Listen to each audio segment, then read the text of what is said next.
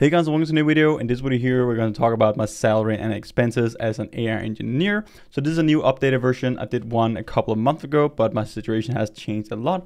So I actually just moved to Dubai recently. I'm a full-time engineer in Dubai, working with all these different things on the sideline, both my YouTube courses. I have a lot of freelance work. I have a contract-based full-time position as an AI engineer. I have consultations, promotions, collaborations with different companies, and so on. Okay, so I'll start with the income. My full-time AI position, which is a contract-based work, so it's kind of like freelance, but I make $10,730 on that contract every single month. Then we have the freelance work. I make around $6,000 on that. It is a bit more variable. Sometimes I make $5,000, sometimes I make $7,000. Then we have YouTube here, which is actually like the smallest income that I have, so it is around like $400. Again, that depends on the AdSense, the number of ads, the number of viewers, and so on YouTube. But again, when I started out with my YouTube channel, I actually thought that YouTube would make me the most. But as we can see here, pretty interesting. It doesn't really generate a lot of money for me, even though I have around like 200,000 views per month. Then I also have my online courses. I make around $1,200 on that every single month, which is also pretty cool. Then we have my consultations, which could be like one-on-one consultations with students, but it could also be with companies, just like single consultations. Then I also have from promotions and collaborations. So I've done some collaborations with companies, creating video tutorials, creating some playlists, helping them out, and also doing some promotions of some products and services which are relevant to my viewers.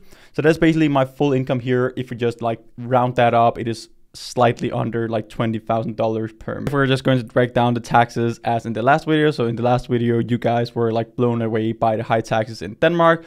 So because I had to work here in Dubai, I had a lot of things going on. You can open a business in Dubai relatively easy. You can sponsor yourself in visa. Like business in Dubai is just way easier compared to Denmark and a lot of countries out there in the world. So it just kind of like made sense to make that move, and also just to experience like new cultures, a whole new world. So it made perfect sense. It was a no-brainer for me. But right now in Dubai, there's 0% tax.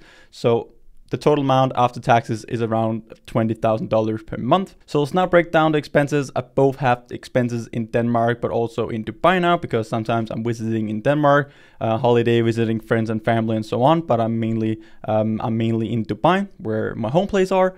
So the rent in Dubai, I pay around like $1,575 per month for that. So that's actually like a decent rent in Dubai compared to like what I get. So I have a studio apartment. I have a video here on the channel if you guys want to check that out. It is actually like a pretty nice studio. There's everything that I need.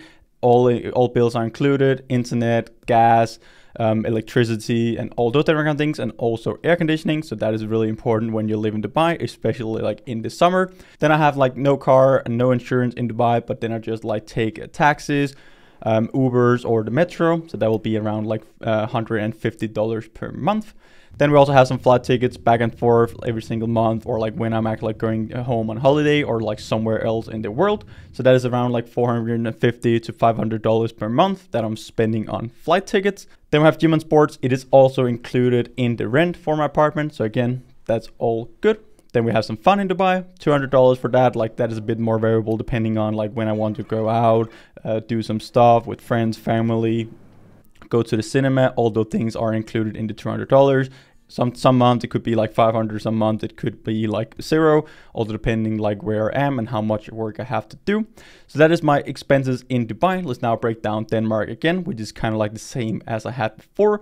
So I also have an apartment in Denmark when I'm visiting here on vacation, holiday, and just visiting family and so on. So that is $1,413 per month. Then we have some utilities and internet here as well. I basically keep my expenses in Denmark just because I'm going back and forth like a lot, visiting friends, family and stuff like that. And I don't really want to like just rent out like Airbnbs or like something like that. I basically just want to like be able to just take the flight, go home, and then go back again whenever I want to. So that is why I do that. It could be optimized like significantly, but it is like worth it for me. And it also adds a lot of like life quality to myself, which is also an important factor, even though I give up a lot of money each month.